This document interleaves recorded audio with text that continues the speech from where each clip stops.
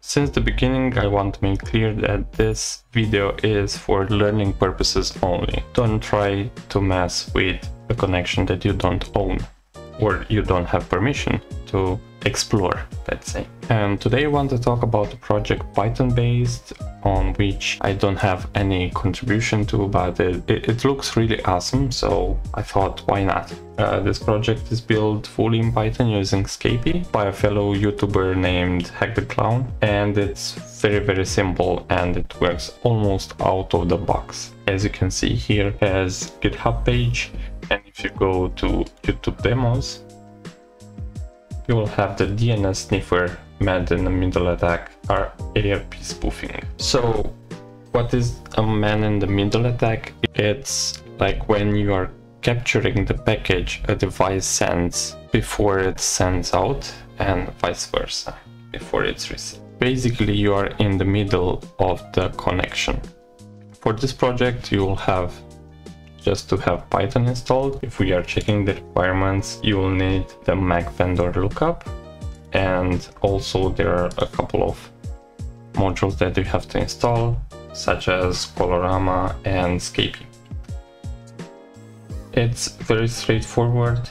It will target a router and it will analyze all the devices, and you can just pick one out of all of them in order to analyze the traffic. So in order to play with it, I'm using one of my Raspberry Pi's 3B Plus. Let's SSH into it. It will be Pi 192.168.1.1.1. Hopefully. Now I think I have to cd into test. Yes, and I have the Python script here. We can look into it. DNS.py, and you can see it's basically the same as you saw on GitHub. I just added one line that it's not very helpful, so that's why I will delete it. It just makes the terminal to run slower. So firstly, we will try this attack using Wi-Fi, and it will be a bit slower, and then we will switch to a wired connection, and you can see the difference. You have to keep in mind that this attack is made only to figure out some information, and then you should leave the target, because it makes the target's connection a bit slower, and for some devices it will be impossible to connect to something. So in order to launch the attack, we will have to use Python 3 and then the DNS-py script, network, because this is one of the requirements, and you can have 192.168.1 or not. You can have that 0.0/24 depending on your router. For example, you'll see just in 1 second what I'm talking about. And another mandatory one is the router IP. So my router IP is 192.168.1.1. If your router IP is 192.168.0, so if here you'll have a 0, then it's okay to let it this way with 0 here, but if mine has a 1, then we'll switch to 1 here. It depends on your router. Then we will need also iFace, which will be your Wi-Fi card. In this case, I have only one Wi-Fi card connected, the one that it's in the Pi, so it will be 0 because that's the only one. You have to keep in mind, you have to use the Wi-Fi card that you are using to connect to that Wi-Fi. So it won't work with the dongle that is on monitor mode or with a separate. You just don't need another Wi-Fi card. You just need one. So let's see. Launching the attack. It's sending the packets.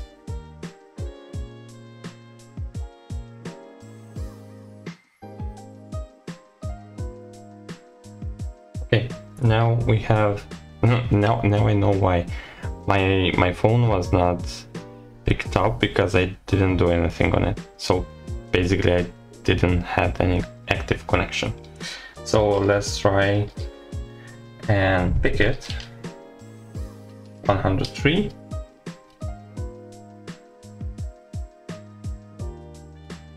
So it tries to go to Google, Amazon.com.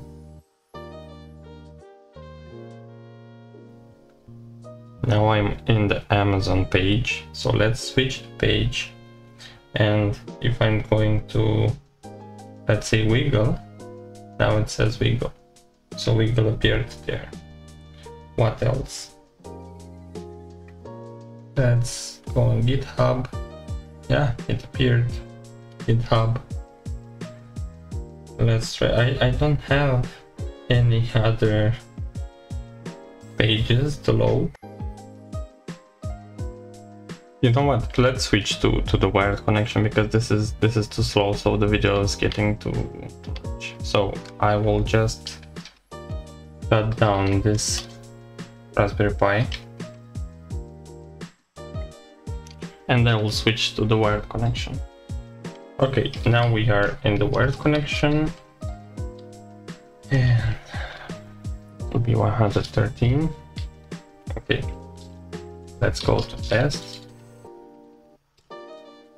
And here, since now we are not using Wi-Fi anymore and we are using the wired connection, we'll have to switch the interface. So it will be ADH0.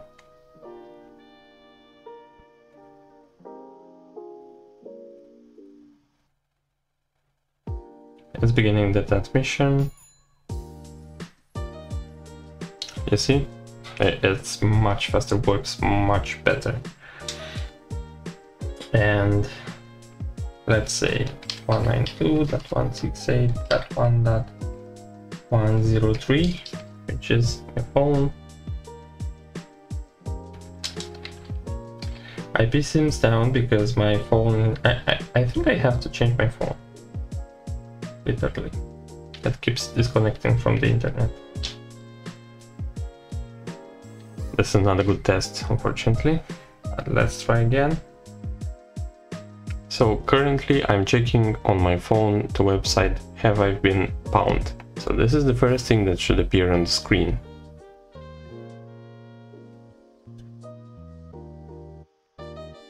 Now I'm checking the wiggle.net uploads.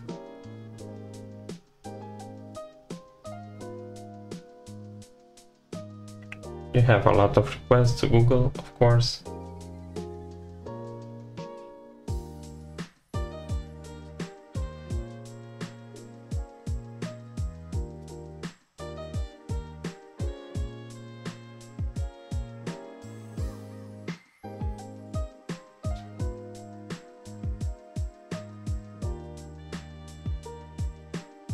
So you have here the time when it was accessed and the date, the IP that you are targeting, and the websites that the target tries to reach.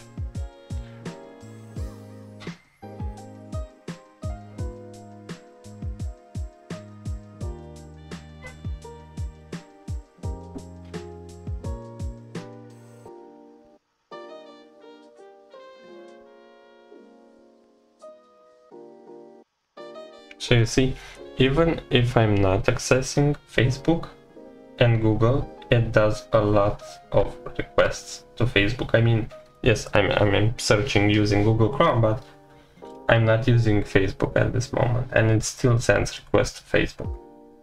See wiggle.net we have. Then we should have also "Have I been pwned?"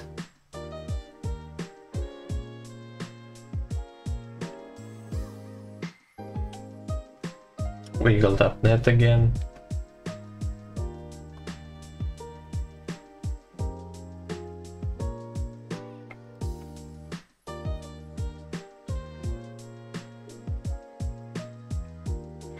It's a little slower because I did something in order to make the phone, let's say, reach the internet more easily, because before when the attack was on, my phone was not usable.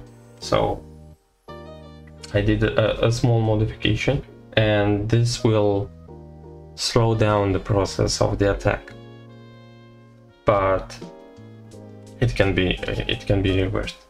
So as he suggested here, I did an IP forwarding in order for my connection to be faster on my phone. So that's why it's slower on the attack, but it works. So if I go back now, you see, have I been pwned? So it's a little slower, but it works. If I go back now to Amazon, so I'm accessing now amazon.com, you see, .co.uk. Now let's go back to Wiggle,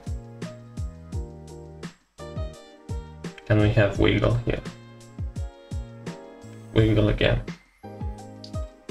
So yeah, it works. The thing is, this type of attacks should run until you find the information that you want. So for example, okay, I'm seeing that this person is using amazon.co.uk.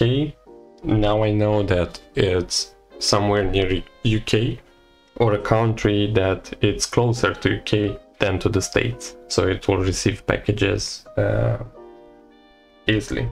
You can see that it's using Facebook, and maybe you can try and target their Facebook profile, or I don't know, anything that can be useful for an attacker.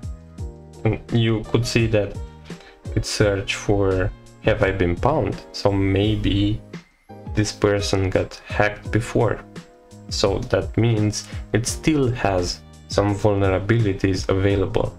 Maybe they're not very tech savvy, so it's useful. It depends on what do you want to use it. Oh look, it also sends requests to LinkedIn, even if I'm not using LinkedIn currently and all my notifications are off. So yeah, a lot of requests without you knowing that the requests are sent. Okay, I hope this was useful. Please check this guy's GitHub profile. Also, he did a YouTube video with all the information that you need related to spoofing, to attacks, to man in the middle, everything that you would need to know. I will share the link in the description, so please check it out. Thank you for watching. I hope you've enjoyed. See you in the next video. Cheers.